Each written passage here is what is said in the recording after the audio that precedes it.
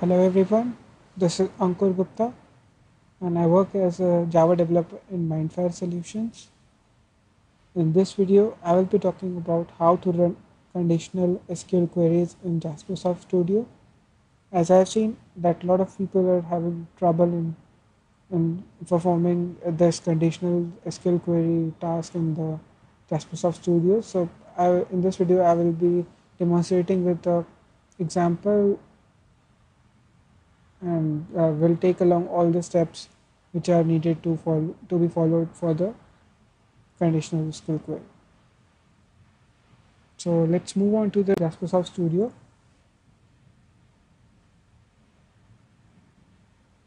For this particular demo, I will be using this JasperSoft Studio 5.5. So moving on to JasperSoft Studio.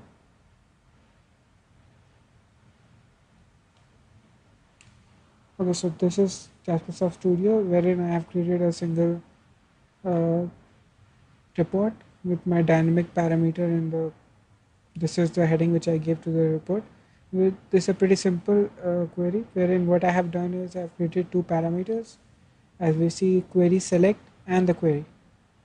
So if I see the query select parameter, it's a simple integer value which we are getting from the user. Like user could enter 1, 2 or 3 and the expression which we will be having here for the selection is query select is if 1 then this particular query runs wherein the id is less than 5 means the four records will be seen in that first one, then between 5 and 9 for the query 2 and 3 is greater than 9, and if I select any weird number other than 1, 2 or 3, suppose a 4 or 5, it shows me all the values.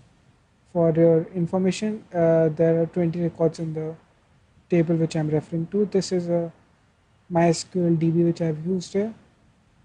So, and you need to really take care that this particular query parameter comes after the query select in the parameter list because we are referring to the query select parameter in this particular query, and if we do not give any value or something, like if I just accidentally place it over here, things will change. I will show you later on. First I demo with the normal one.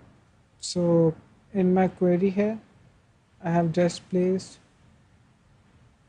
$p exclamation in the query. This is the parameter. This is showing an error, but it probably shows none while compiling. So I think there is some kind of a problem with this. Like this shows an error, but fields are retrieved properly. So I will just go with the run a preview of this report. And here we go. I select 1.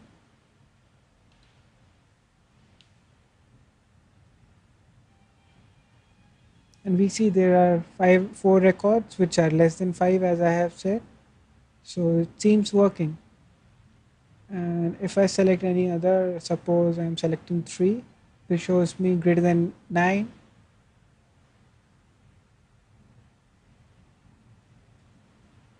So it shows me from 10 to 20. So it pretty much works fine. And if I do it for,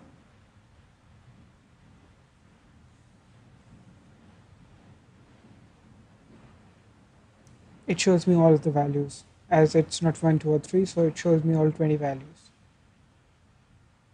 So this was a pretty simple example which I made out of it.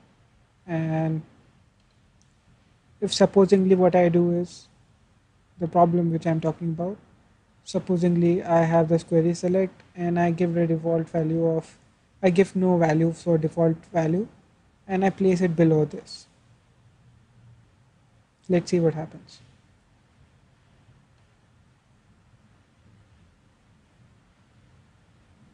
You give 1 here, it should show me four records.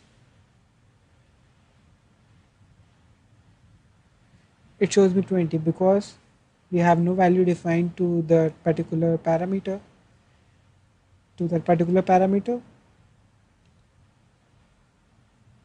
As we see here, this query select is value which is coming after defining query. So what will query will do? It will first execute this expression, which will give it the value as null. As we don't have 1, 2, or 3, it's having null. So in case these three won't work, it shows me all the records that are 20. That is what we are seeing over there. So we need to really take care that this query select, which is the user entered parameter, comes before this query. And this query parameter needs to be false for the prompting, as we don't want to modify the value for the query parameter. So now if we run preview this will run fine.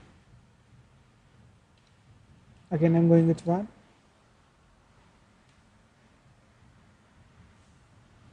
See, this showing 4 records for this report. So it's a pretty simple query which I made out, and hope that really helps you out, the people who are worrying, because the main issue which I see here is that we are not able to identify this. This is showing an error in this particular script. So probably if you do like this, then I think it will work. If you don't select a language here, I think this is the fix for this report. So don't select any language, or rather select SQL, because we are ultimately selecting the SQL from here. So no worries, like this is working fine over here. So that comes to an end for this video. Thank you for watching my video. You could also visit the official website of Mindfire Solutions on www.mindfiresolutions.com and even post views and comments on my video. And if you have some queries or questions, you can also put them in comments. I will love to answer them. Thank you.